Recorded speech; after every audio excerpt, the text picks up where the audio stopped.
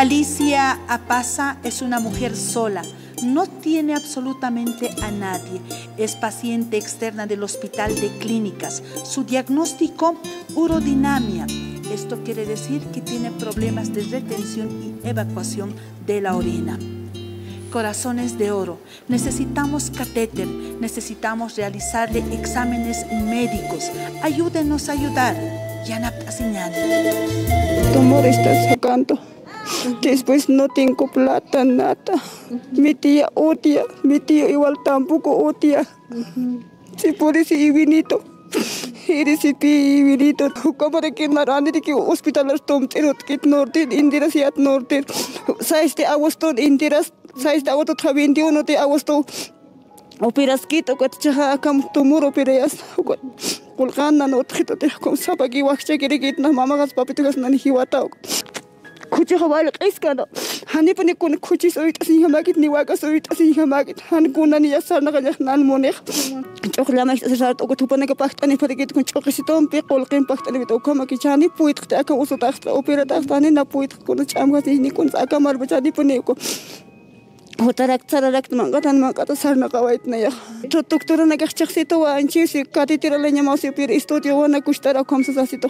Mil buliano ni si catéter que 1900 ni kamsa pito cocha. Grandes. Sí, es bueno que nos ubiquemos. Y claro, Luchita, como es solita, ella no tiene a nadie, otra cosa que nos preocupa profundamente es el hecho de que ella dice que no come. Ella, compadre Pepe, ha estado desde el mes de septiembre del año pasado en el Hospital del Norte. Ella ha sido transferido de su comunidad hasta el Hospital del Norte. Lo han operado. Entonces, desde ahí no puede, ella sigue delicada de salud. Ya, comadre. Entonces, ella otra vez del Hospital del Norte, especialidad urología necesita, entonces ha sido transferido al Hospital de Clínicas. Y ahí necesita catéter. Lo han solicitado los médicos. Y catéter ya no, eso no cubre el SUS, ¿no? El SUS.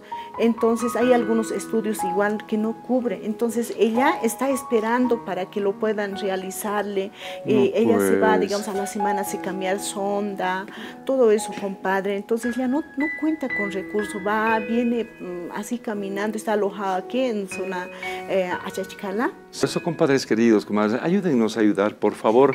Vamos a poner los números de teléfonos en pie de pantalla para que ustedes puedan llamarnos, ¿verdad? El 725-61-527 son los números a los que ustedes pueden llamarnos también. El 762-6006, 725-29-253 y el 712-65-603.